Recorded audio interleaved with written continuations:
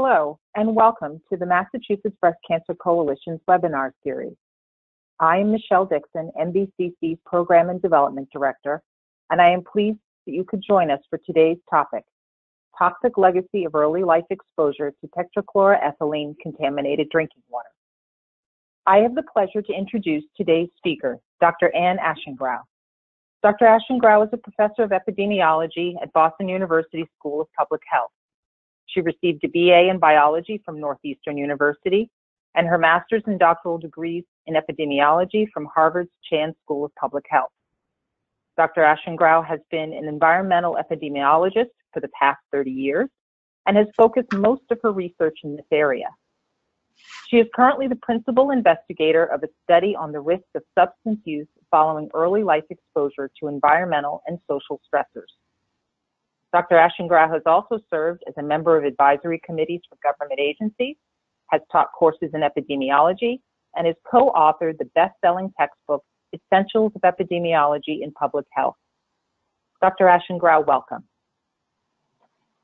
Thank you very much, Michelle, and thank you everyone for joining me today. I'm going to be speaking about my research on the long-term effects of early life exposure to tetrachloroethylene contaminated drinking water. This research was conducted as part of our Superfund research program at Boston University, which is funded by the National Institute of Environmental Health Sciences.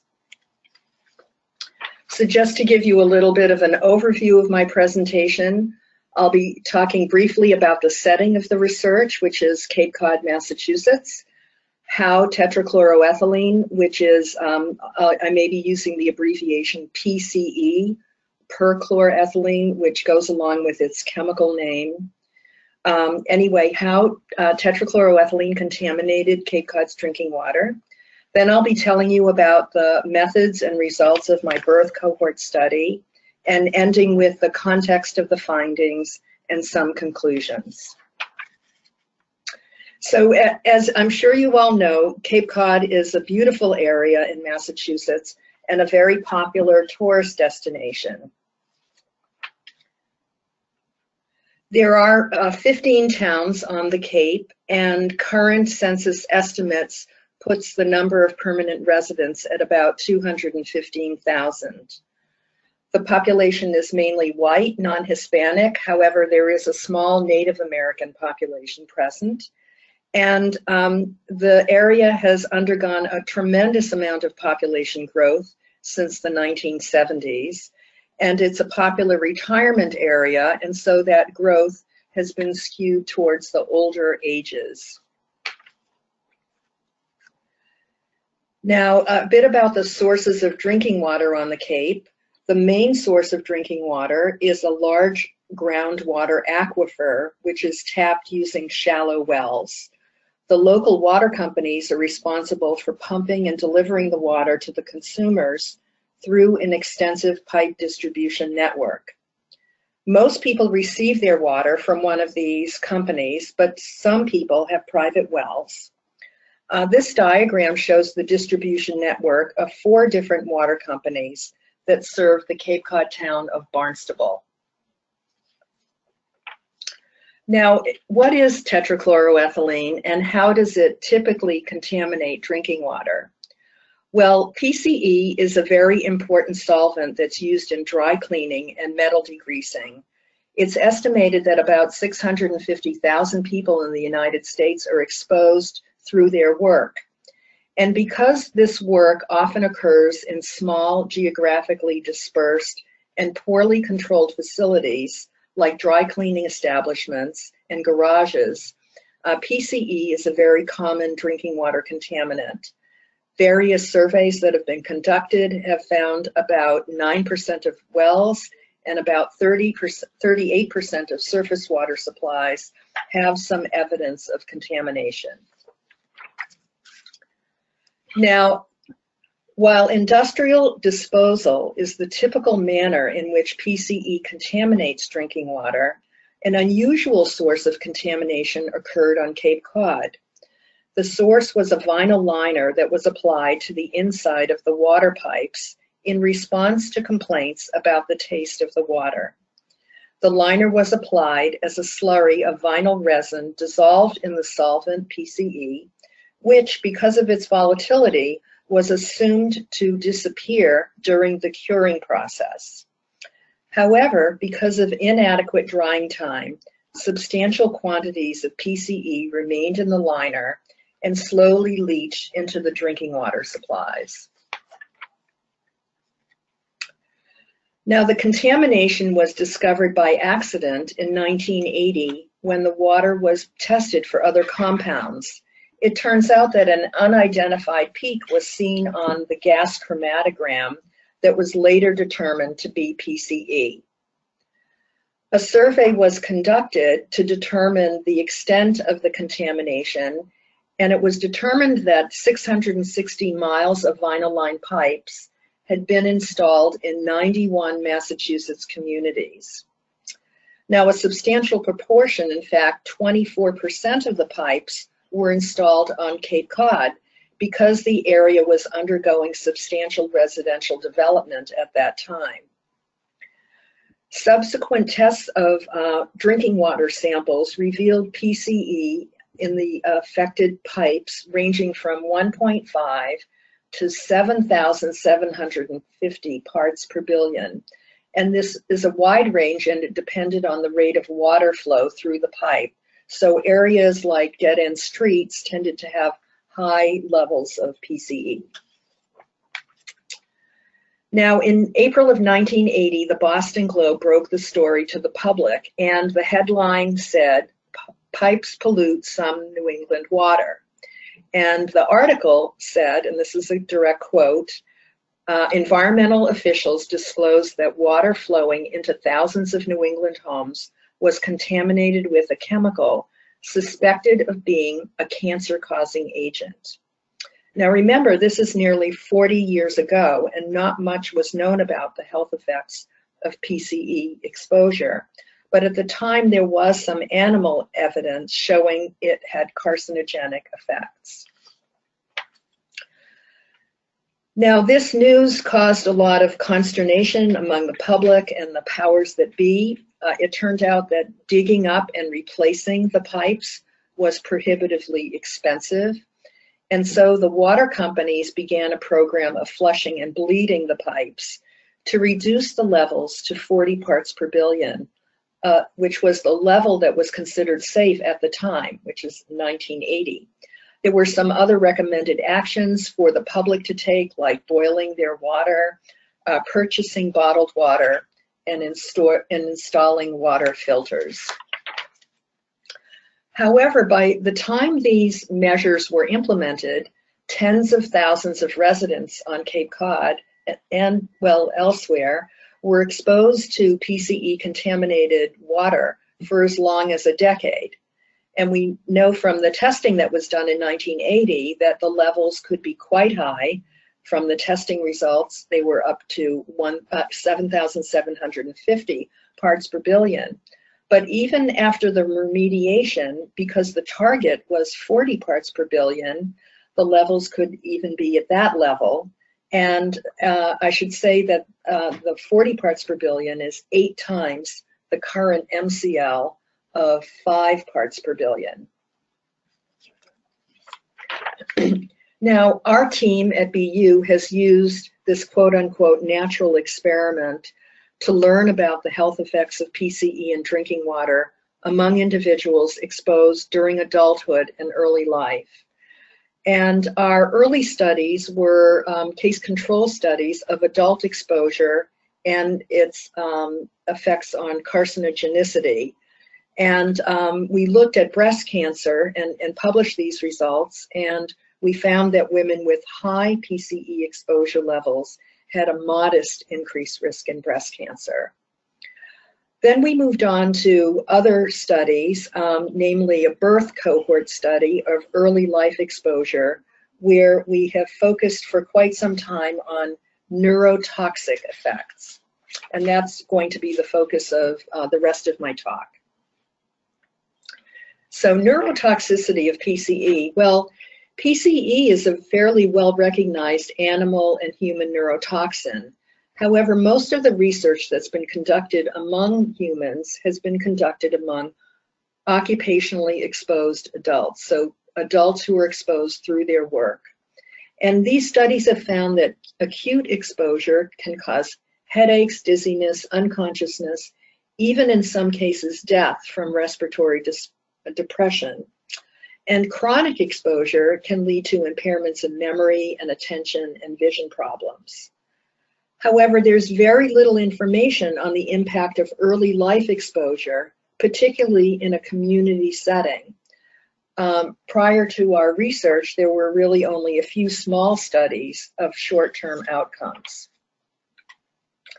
And so we launched what's known as the Cape Cod Health Study, which in epidemiologic parlance, it's considered a retrospective cohort study. And the purpose was to examine the long-term neurotoxic effects of early life exposure to PCE in an environmental setting. And we took a broad view of neurotoxicity.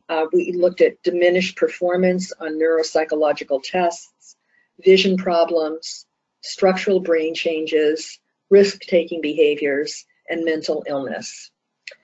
And so the source population for this study was children who were born between 1969 and 1983 to women who lived in the Cape Cod house with the vinyl-lined pipe.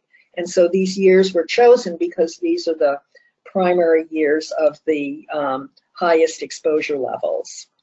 And the study, as all cohort studies do, is basically you compare an exposed group to an unexposed group. And so here our exposed group were children with early life exposure, and our unexposed group were children without that exposure. And so there was a lot of work that went into identifying these individuals, and it took really quite a long time.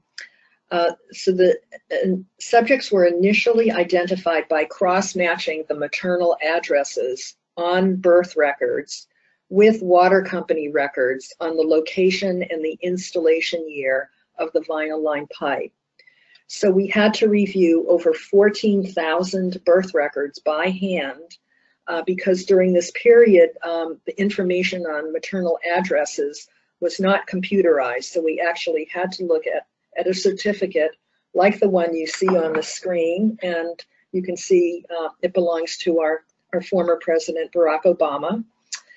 And in any case, we identified records like this and figured out who was exposed, and then randomly selected a group that was unexposed. And we had 1,910 exposed children and 1,923 unexposed children. And we followed up with the mothers and the children. We found their current addresses and phone numbers, and we invited them to participate in the study. And the mothers and the children returned self-administered questionnaires on things like demographic characteristics, both occupational and non-occupational sources of solvent exposure, and other confounding variables. We also tried to get information on bathing habits, tap and bottled water consumption, and drinking water source, whether it was a public source at their home or a private well. And on the children's questionnaire, we asked them to fill out information on what we called risk-taking behaviors during their teen and adult years. So the risk-taking behaviors that we looked at were cigarette smoking, alcoholic beverage consumption, and illicit drug use.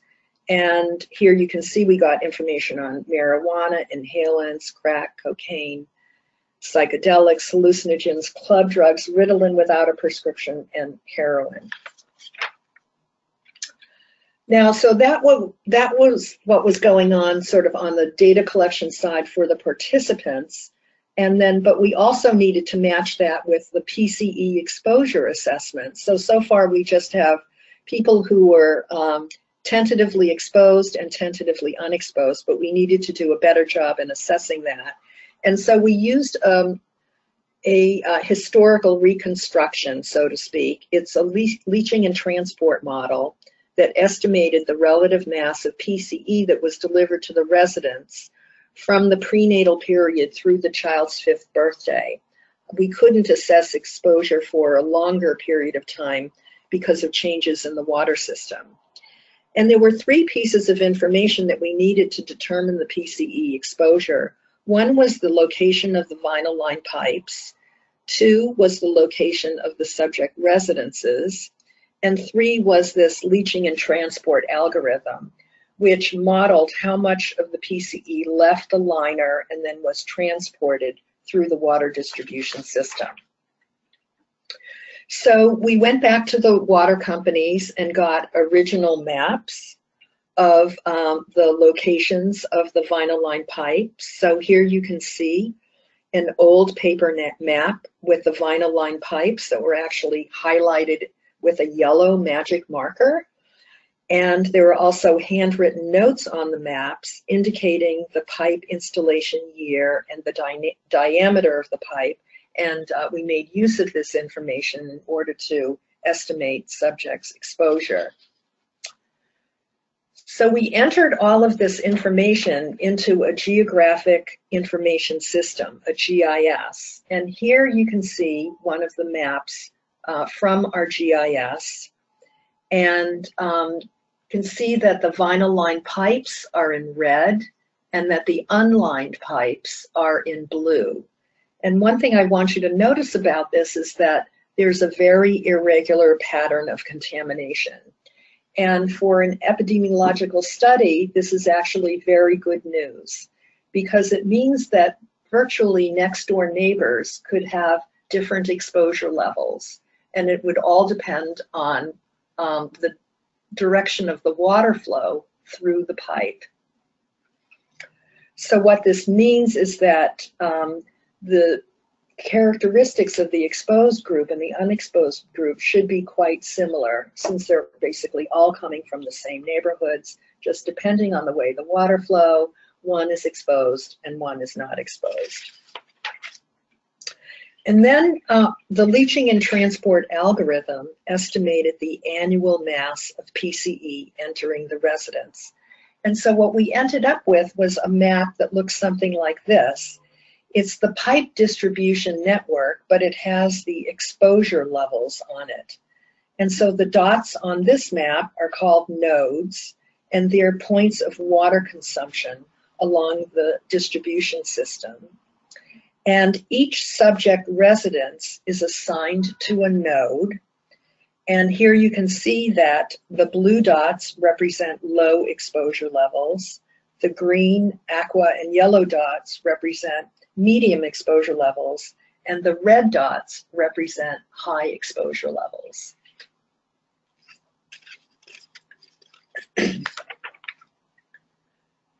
Now let's go back to the characteristics of the study population.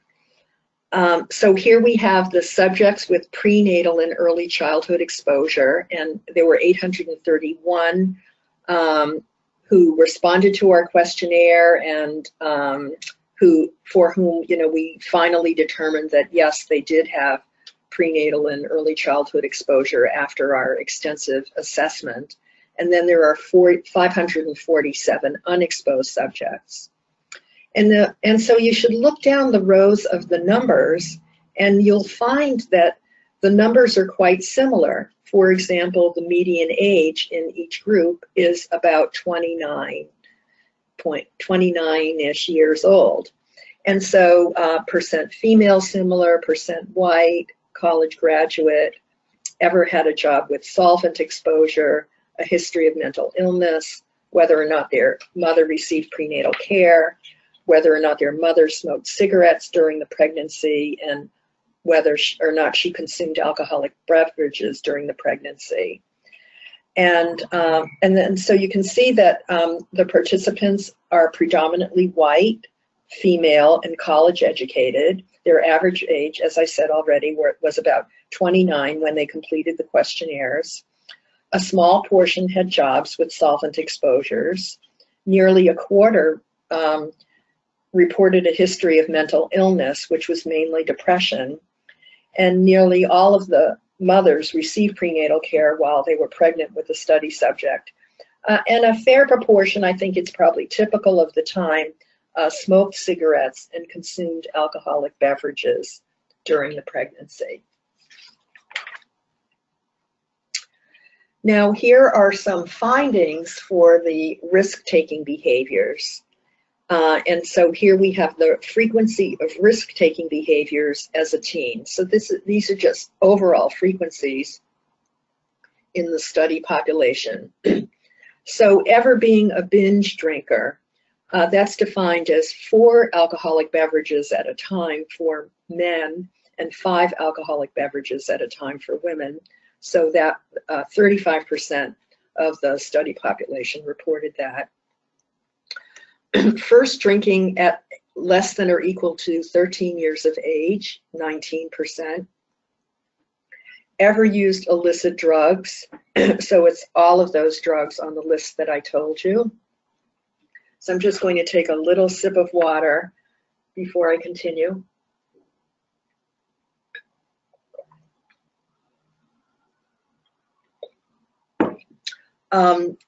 And so there were, so for the 55% of ever used illicit drugs, a lot of that was marijuana use. But we looked at ever use of major drugs and ever use 2 or more major drugs. So that's all the drugs on the list except for marijuana, and it was 13%. And just to give you a flavor of that, ever used crack cocaine, 9%, ever used hallucinogens, 18%. And when we looked at these numbers and compared them to sort of national estimates from surveys conducted by SAMHSA, et cetera, we found that the frequencies were generally higher than national estimates. Now, what about the association between the risk-taking behaviors and tetrachloroethylene? Well, we found that highly exposed individuals, so people in the highest exposure levels, experienced 30 to 40% increases in the risk of using major illicit drugs. And these risks increased to about 50 to 60% for the use of 2 or more major drugs. And when we looked at specific drugs, we found increases for crack cocaine, for psychedelics and hallucinogens, club drugs, designer drugs, Ritalin without a prescription, and even heroin. We found some increases in certain smoking and drinking behaviors among highly exposed subjects, but the results were about 30 to 60% increases. But I would say that overall, the most dramatic findings were for the illicit drug use. And I should point out that there were no increase in risk among individuals with low or moderate levels of exposure. We only had increases in risk, or we only observed increases in risk for individuals with the high exposure levels. Now, whenever epidemiologists do their research, and especially in a study like this, where we're looking at a very important yet really controversial finding, we really have to put the context of the epidemiological results in relation to other research, going from the, starting really with the basic biology. Is it biologically plausible that there are neurotoxic effects of PCE? And so when you look at that literature, you find, well, that PCE is a small and fat-soluble molecule, that it can easily cross the placenta and the blood-brain barrier, and that it has a high affinity for lipophilic tissues, such as the central nervous system. Now, the mode of action by which PCE has neurotoxic effects is unknown, but from animal experiments, possible mechanisms could include changes in the fatty acid profile of the brain, loss of myelin, so that's the covering of the nerve cells, the fatty covering of the nerve cells, that's necessary for proper nerve conduction, or apoptotic neurodegeneration, which is really basically the death of nerve cells. Also important is to see what other human studies have found so far. And so I started my talk by saying that there were very few studies prior to ours, and most of them looked at the short-term effects of early life exposure. And here are basically the 4 studies that are still the 4 studies besides ours, looking at early life exposure and possible neurotoxic effects. So you can see they were done a long time ago, 2001, 2004, 1988, 1999, and 2005. There are a couple from Canada, one from Connecticut, one from New York. And you'll see that most of them looked at maternal occupational exposure to solvents during pregnancy. So looking at women who worked with solvents during pregnancy and what effects that might have on their young children. One of the studies, the Spectre one, looked at environmental exposure to solvents from a nearby dry cleaning facility.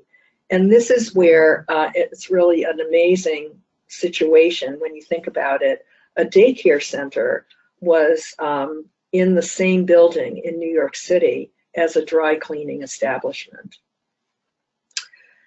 You can see that these studies were quite small in terms of the numbers, the N's that are given, and they have mixed results. There are lower language scores and more behavioral problems in 2 of the studies, the top 2, and then the bottom 2 really didn't find anything related to cognition or behavior or memory. So it's really a mixed bag. And so that's really where the evidence stands on this topic. And so I wanted to conclude with just some thoughts. Our study really demonstrates how scientists can take advantage of a very unique natural experiment to learn about the health effects of an environmental pollutant. And we had many fortuitous circumstances that enabled us to do a good epidemiologic study. First and foremost, we had the availability of the historical data. If the water companies had not shared their maps with us showing the locations of the vinyl line pipes, we would not have been able to do this work. And so we're forever grateful to them for not only for holding on to the maps, but also for sharing them with us. Another fortuitous circumstance was the high prevalence and wide range of exposure levels. So we could look at low, medium, and high levels. And this is quite important because, as you can see, the effects that we saw were really just present for the high levels. And we were really just lucky that there was no or little or no confounding. And this was primarily due to the irregular pattern of contamination that I described previously. There were some challenges, though. We're basically using historical exposure estimates, and we're making a lot of assumptions in order to figure out someone's PCE exposure level. And there are errors in that exposure assessment. We acknowledge those errors. But it's very important to realize that when errors are made like that, they're called misclassification errors, it ends up biasing results towards the null, towards seeing no association. And so what it means for our study, because we did find an association for high exposure levels, is that it's possible that the true association is even stronger. And I would consider the main limitation of the study is that we had very little information on the social environment. And this is obviously a very important determinant of risk-taking behavior, such as unhealthy alcoholic beverage consumption and illicit drug use. And so I'm happy to say that we were recently funded to examine the combined impact of early life exposure to both environmental and social characteristics on substance use.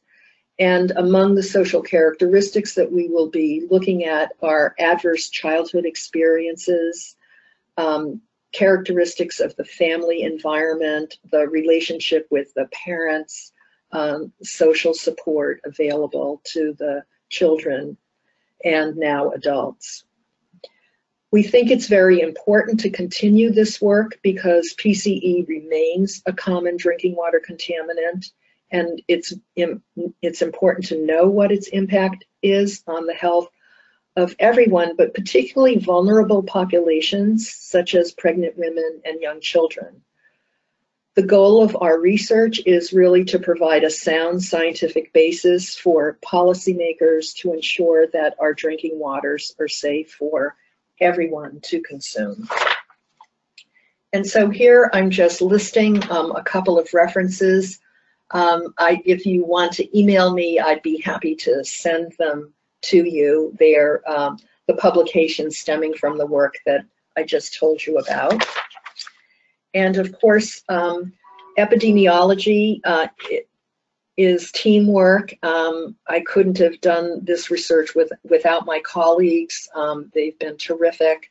And you can see a couple of them, actually, Tricia Janowitz and Lisa Gallagher got part of their doctoral dissertations as part of this research. And so I'm particularly proud of that. So I'm going to end there and I guess maybe turn it over to Michelle and we'll take questions. Wonderful, thank you. I do have a couple of questions coming in. Okay. The first one is, when you were looking at your control group, did you at all factor in whether the exposure, was it all related to breastfeeding versus formula feeding? Oh, was that factored in? Yeah, you know, we didn't look at that. I'm just trying to think. We may have gotten information on that, and I think that the breastfeeding was relatively uncommon at that time period. But that's actually a very good point and could be, you know, the source of the exposure of, to the young infant. Mm-hmm. So I think just at this time period, there really wasn't very much breastfeeding going on. Sure. Okay.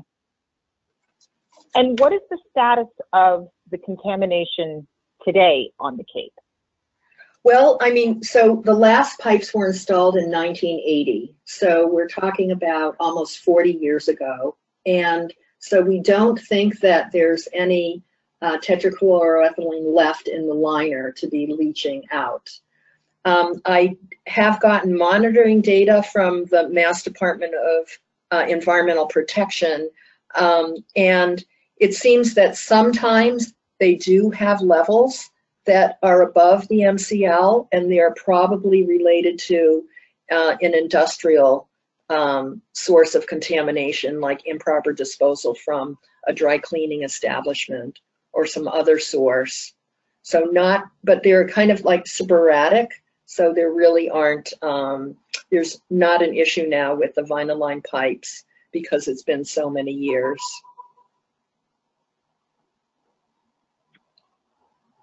Okay. I have a couple of people who have asked if you could share a little bit more about your newly funded study. Yeah, so the newly funded study is going to go back to the people, the children, and now they're around 40 years of age, is going to go back and send them a questionnaire. We're going to get much more detailed information on their substance use, unhealthy alcoholic beverage consumption, and illicit drug use. We're going to find out if they have like substance use disorder, if they've ever had treatment, etc. So much more detailed information than we got originally. And then we're going to get a lot more detailed information on the social environment. We're going to use questions from a very famous study called the Adverse Childhood Experience Study, ACE study, where they've looked at things like child abuse and neglect, mental illness in the family, if a member of the family has been incarcerated, etc., and get information on that, and but also get information on resilience factors. So I think it's very important not only to get information on the negative things in a child's life, but also the positive things that might have mitigated against the negatives. So the parental relationship, our participation in school activities, our religious organizations, etc. And so we've been working right now on the new questionnaire. And so we're hoping to gather that information over the next year or so.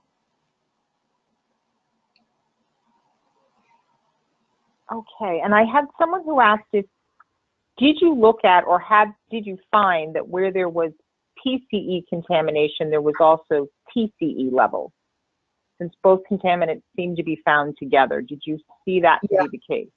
Well, that's really more from industrial sources of contamination, and so we don't think that with this particular source, the vinyl liner, that there was TCE contamination that kind of followed along with it.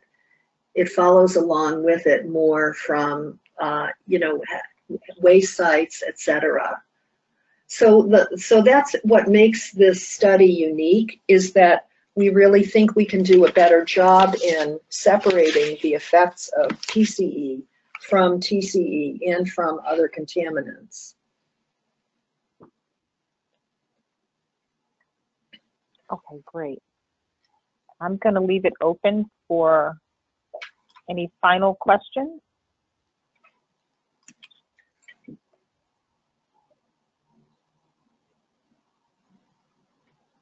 Okay, wonderful. On behalf of MBCC's Executive Director, Cheryl Asimo, and our entire Board of Directors, Dr. Aschengrau, I want to thank you for taking the time to be with us today and to share your research with us. I think this has been a very interesting presentation, and we appreciate you taking the time to be here. Thank you. And I want to... My pleasure. I also want to thank all of our attendees for today, for joining us, and to let you know that the recording for this webinar will be available shortly. So thank you again, and have a good afternoon.